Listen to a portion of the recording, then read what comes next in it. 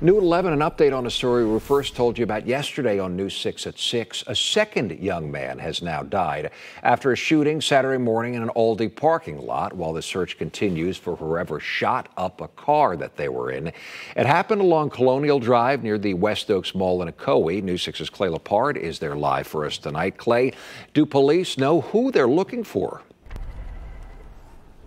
Eric, they have not said, and from the beginning, officers have called this investigation frustrating because even though those three young victims were found in this parking lot in a car that had crashed into a wall, they're still working to positively identify one of them more than 36 hours later.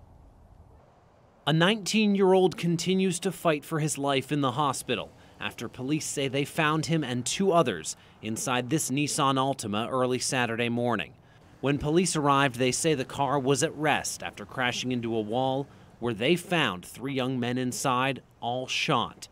Police identified one of them as 22-year-old Jamie Blanc, who we learned died in the last 24 hours. The second, now identified as 19-year-old Kenz Frigiste, remains at the hospital in critical condition. And the third, who passed away Saturday, they're still working to identify. We do want to get to the bottom of this. Since the crash, officers continue to sift through evidence, including neighboring surveillance cameras, looking for clues as to who was behind the shooting and why it happened.